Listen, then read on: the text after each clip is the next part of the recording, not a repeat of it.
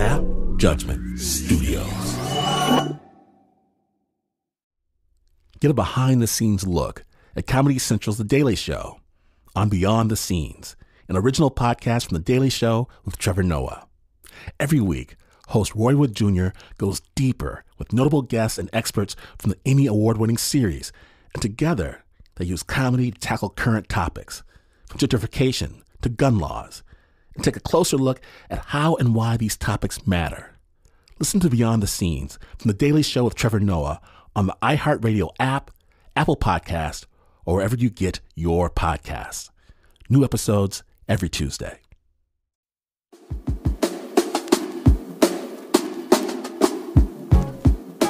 Growing up, I received a lot of unorthodox advice. A family friend from the church, he tells me that my big plan to go to college is a waste of time. That what with the end times upon us and everything, right? That what I should do instead is to join him going door to door selling knives. Really though? I get to thinking, I don't know, because maybe that works okay for him. But for me, a young black man knocking on people's doors in Grand Rapids, Michigan, holding a set of steak knives, I'm going to have to pass. From the local deacon, he tells me that my soul is in danger of corruption from wanton women. Wanton women? Well, if you see any wanton women, please let me know where they hang out. I'll see if I can resist their powers. He says I'm not taking the divine threat seriously. Mrs. Henry warns that the only books I ever need to read are all written by our Pastor General Herbert W. Armstrong, that I should toss all other reading material into the trash. But just the thought of my dog-eared copy of The Hobbit sitting in the dumpster, it brings real tears to my eyes. Middle Earth feels far more real to me than Grand Rapids ever does. Frodo, Gandalf, Samwise, Gamgee, these are my best friends, my truest compatriots. And don't worry, I vow to each and every one of them, as long as I draw breath, this shall not pass. Looking back, it occurs to me that I received lots of advice from well-meaning people who are not trying to do me any harm, people with hearts of gold. But it turns out you don't need any license or knowledge or even basic sanity to tell other people what you think they should do. And that's why today, from WNYC Studios and Snap Judgment's orbiting Hall of Justice, we proudly present Misguided. Amazing stories from real people who might need a second opinion. My name is Ben Washington. I get all my advice from Dr. Phil, because you're listening to Snap Judgment. Snap.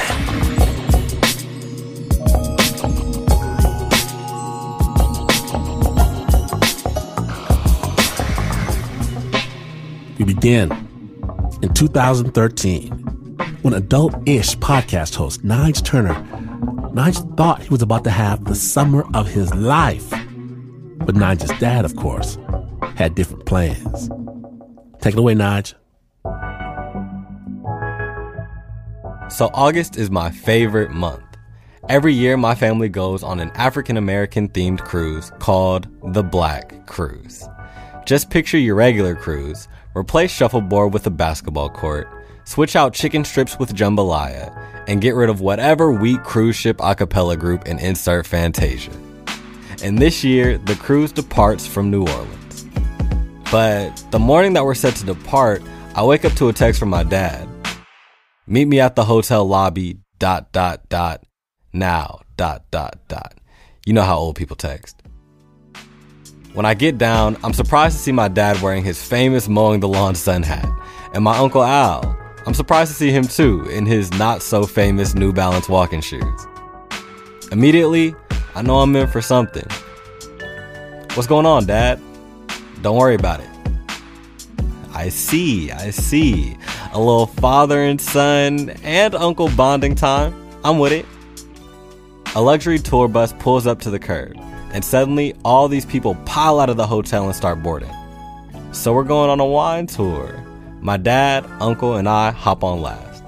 As I'm walking up the stairs, I see a digital sign above the bus driver's head. Plantation tour. Wait, what? This is definitely not planned by the Black Cruise. And to make things worse, there was not a single black person in this bus of at least 70 people. Mostly white, the rest Asian. The only seats that are open, thank God, are in the front row. We sit down and I turn to my dad. Yo, we're really going to a plantation? Like, on purpose? I've never gone before. To be honest, even though I believe it's really important to learn about your family's past, slavery is something I'm comfortable only reading about. The bus driver, an older black man, must have overheard what I said because he turns around. I was thinking the same thing. Y'all the first black people I ever seen on here. Then the bus driver starts driving. So to your left we have sugarcane fields. Now most people when they think about slavery, they think about cotton picking. But most wealthy plantation owners converted at least half of their land into sugar. Everyone was so intrigued. I even see a young white guy with tortoiseshell glasses writing in a notebook. Was he taking notes? On what? How to run a plantation? The bus driver quickly interrupts my thought with, who here loves the movie Django? You know I raised my hand. And when I look around, no hands. I slowly lower mine. All these people are going on a plantation tour, taking notes, and have never heard of Django?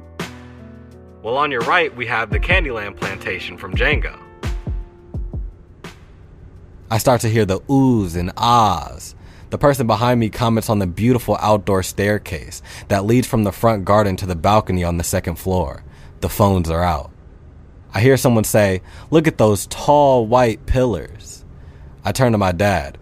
Hey, say what you want about them slave masters, but they can sure build a house, huh? My dad just rolls his eyes and keeps listening to the tour.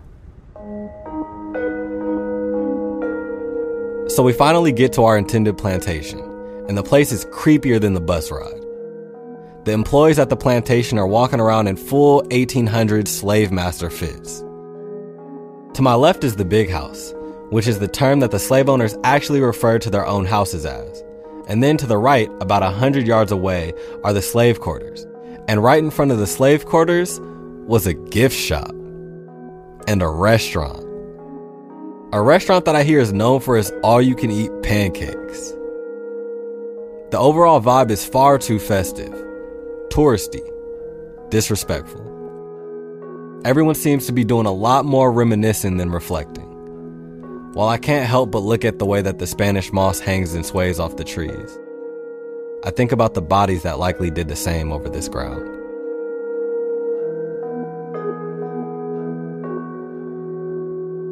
It also reminded me of my dining room back home, where we have in picture frames the actual slave bill of sale papers from my dad's side of the family. It's hanging right next to a picture of our family today. Apparently, my dad's ancestors kicked it at the same plantation that Nat Turner was at. That's why my last name is Turner. So looking at the Spanish moss hits me in all sorts of ways, because being here on this plantation, I can almost imagine slavery happening to me. It's hard to put into words, but Nigel. My dad breaks me out of my trance. I run and catch up to the start of the plantation tour, which is right by a mint julep drink stand. I'm surprised to see a young black woman working at the station, cause she's like the only black employee here. The idea of getting a celebratory drink for this occasion was stupid, but at this point, seeing another black person feels like home, so I walk over. My dad too. I guess we'll have a mint julep. She looks at me. Bourbon or rum? I look at my dad to call the shots on this one, but he just shrugs.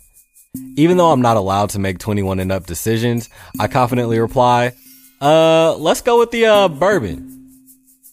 While she's making the drink, through some type of black telepathy, I try my hardest to communicate how strange this place is to the employee. But message was not received. As I'm walking away, I quickly double back and say, this is weird, right? And before I can even finish my sentence, she goes, weird as hell. We begin the tour. Our tour guide is wearing a long tan suit jacket and a white shirt with frills on it. Nervously, he says, I just want to say, by no means are we condoning what happened. We are just showing people the history of this land. It seems as if the tour guide is looking for us to pardon him on behalf of all black people, so my dad, uncle, and I nod. The big house is still in great condition. Even I catch myself marveling at the architecture for brief moments. The way the ceiling is beautifully hand-designed, white borders that match the borders on the floor, leading to the fireplace with so much detail. Then my eye catches an extremely worn-down spot in the corner of the room. What's that over there? Oh, they would usually have a slave boy that stood there at every meal, pulling a rope the entire time to activate a fan over the dinner table. My palms got really sweaty. He continues the rest of the tour, but none of it really sticks. I'm zoned out. How many slave boys stood there for hours, pulling a rope to fan the room? I now wish that I didn't ask that question, that I didn't notice that spot. Like how I almost forgot to notice that if this is a slave plantation tour, how come there aren't any employees dressed as slaves walking around? I start to feel lightheaded, as if I might faint. Then I find myself being dragged outside. The next thing you know, I'm at the back of the big house with my dad. Just me and him. He says, "Hey, you good?" "Yeah, I'm fine. It's just a lot." He nods, saying, "I know. It's crazy seeing how our family was treated worse than animals, isn't it?" Then he looks at the big house, then at me. Underneath his mowing the lawn sun hat, a devious smile grows on his face. He takes a step forward towards the house, first staring at the ground where his feet sink into the dirt, then scanning the house intensely. His face says 1 shot of curious, 2 shots of scared of what these walls have seen. Then he looks back at me and says, "Hey, spit on it." What? Out of all the things that he could have said in that moment, that was the furthest from my mind. Spit? Yes, the house. Spit on it. I don't know. And I swing my head to look if anybody's around. No one. Then he starts doing the puts his back into it, harks up a huge loogie, and honestly, that was the most disgusting thing I've seen my dad do. But as soon as he did it, it felt like the air got easier to breathe. My dad's laughing like a mischievous kid and says, "Now it's your turn, for all the people who didn't get a chance to spit on it before." So I get the biggest loogie that my throat can muster, put my back into it, and spit on the house. Suddenly, my body feels lighter, and I can't stop laughing. I know spitting on the house is not that big of a deal, but it felt like a secret I had from the plantation. My rebellious little Nat Turner moment. Alright, Naj, let's go. This is the last place I'm trying to get left at. My dad and I get on the bus, greet our bus driver, and look out the window the whole way back. My dad leans over and says, "You can't let that happen, Naj." I'm confused. Let what happen? And as soon as the words left my mouth, I knew what all this was for. Leland Turner, notorious for his over-the-top teaching methods. You know what I always say when it comes to you and your brother, right? I'm raising lions. You can't let anyone make you feel smaller than you are. You'll feel this more when you get older, and I know you feel like I'm a little extreme, but when situations arise later in life, I want you to be able to see it for what it is. Don't let any surroundings shrink you. Always spit on the house. Always.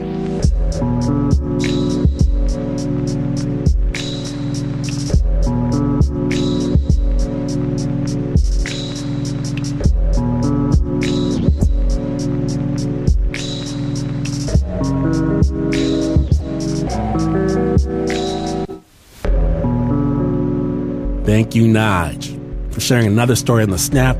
Please let a brother know where that plantation tour is so I can take my own kids one day.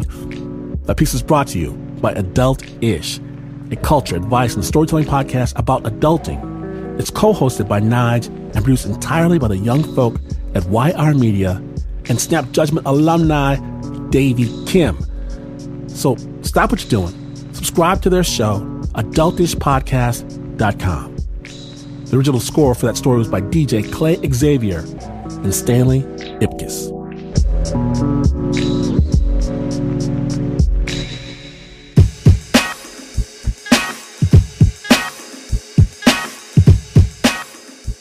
Now, after this short break, find out how producer Stephanie Fu lives in the virtual world. When the Misguided episode continues, stay tuned.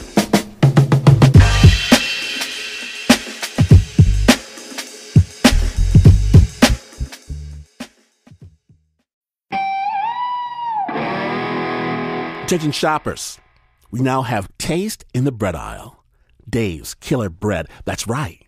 An organic bread that's no longer a sedative for your taste buds. Dave's Killer Bread is on a mission to make the most of the loaf, to rid the world of GMOs, high fructose corn syrup, and artificial ingredients, and plant the seeds of good in all that they bake.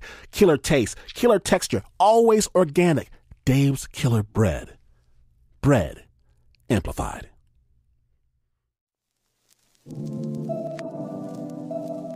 From WNYC Studios, welcome back to Snap Judgment, the Misguided episode.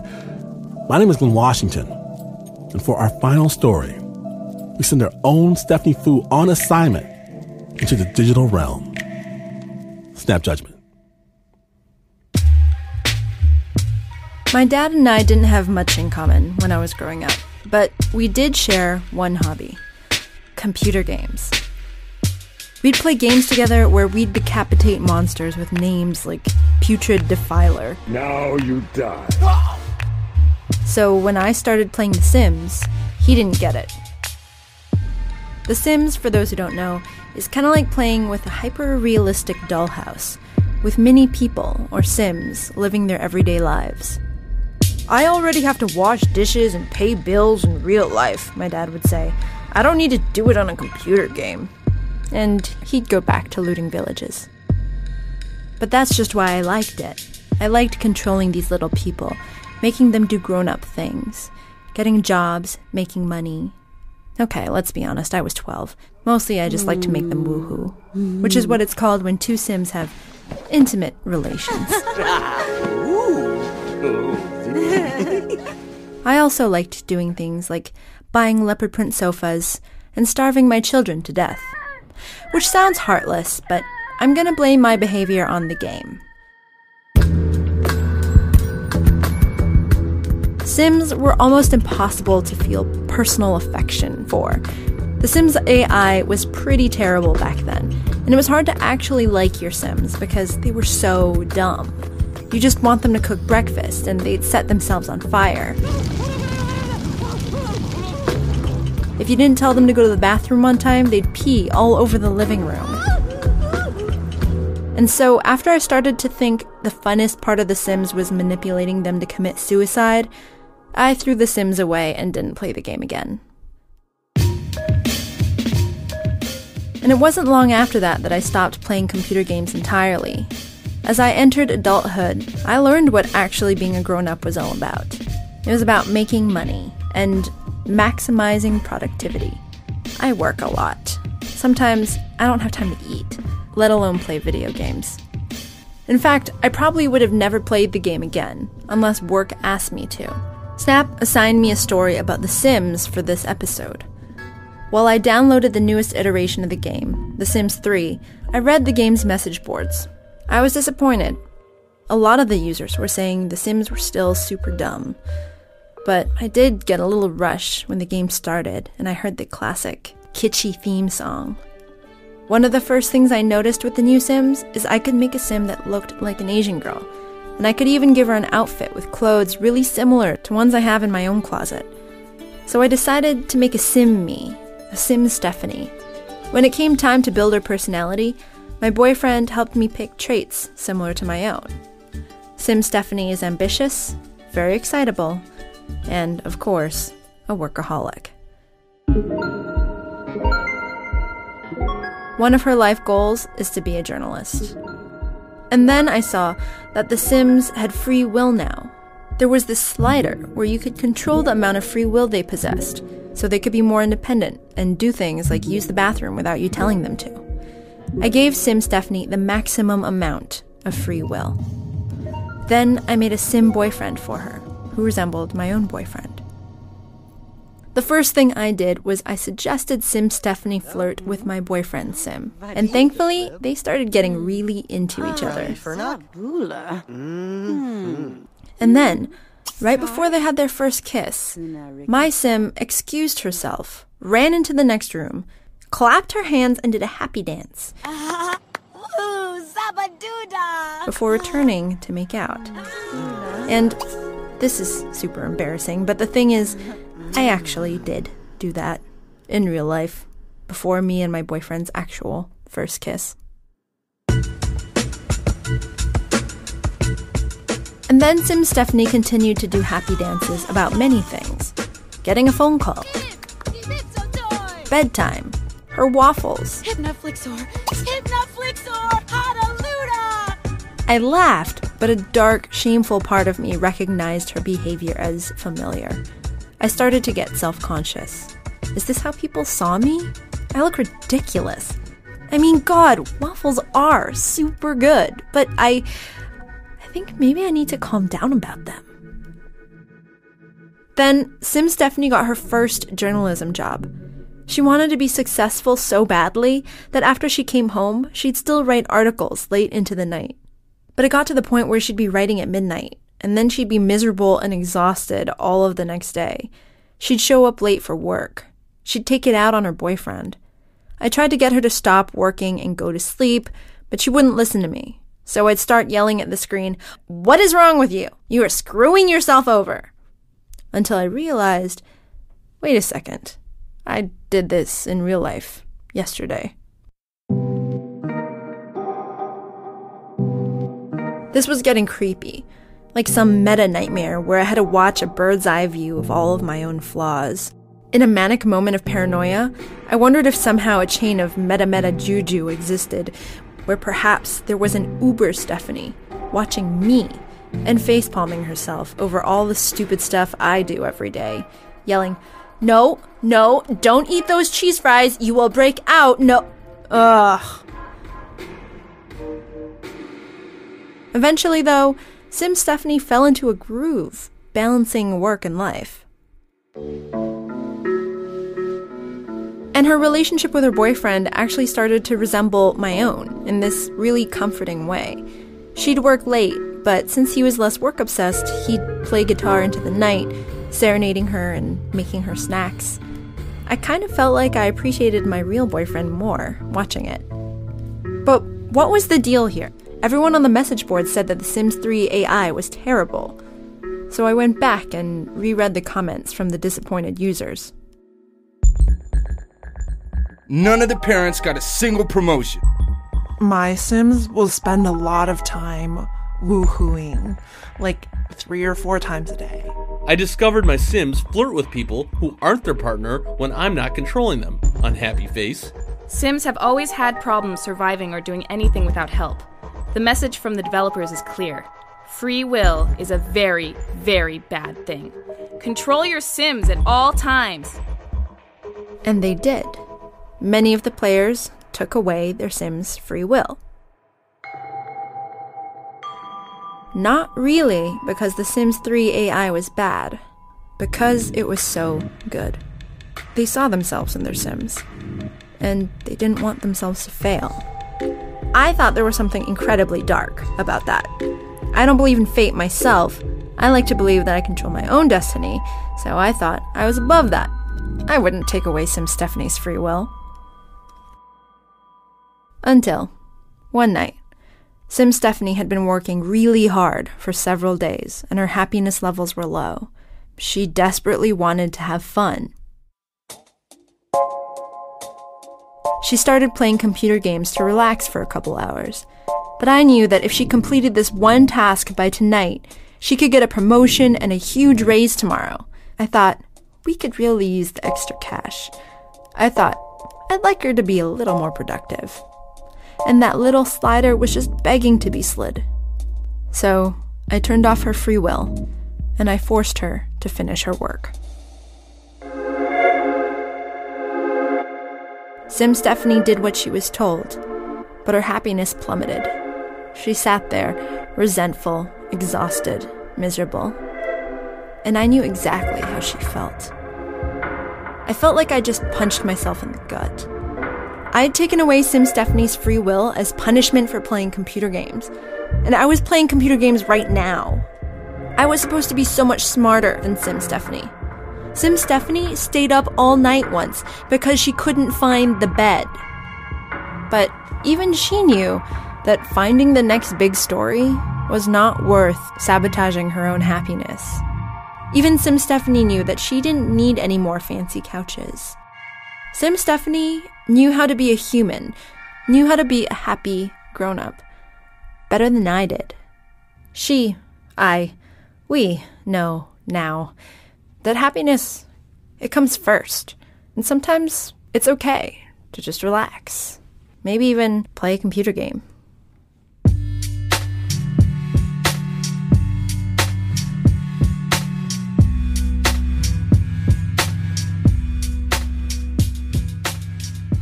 Thank you, Stephanie Fu.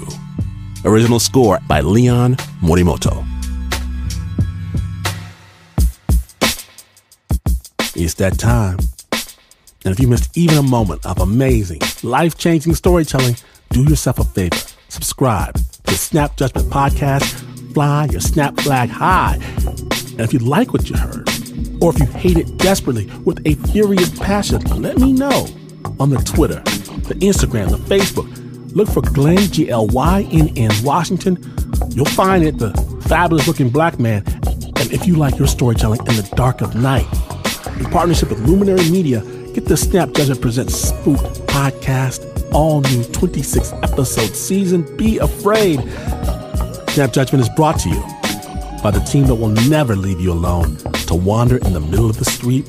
Make some noise, if you would, for the best Boy Scout ever, the producer, Mr. Mark Ristich, Pavisina Miller, Anna Sussman, Renzo Goriel, Shayna Sheedy, Liz Mack, Eliza Smith, Leon Morimoto, Laura Newsom, Marissa Dodge, Flo Wiley, Nancy Lopez, John Facile, Nika Singh, Teo Ducat, and even though this isn't the news, the Oasis news. In fact, you could rent a recording studio, hire the best producer, sing your heart out for your debut album, only to realize no matter what mama says, you are a horrible singer. It's terrible. You could do all that, and you would still not be as far away from the news as this is. But this is WNYC.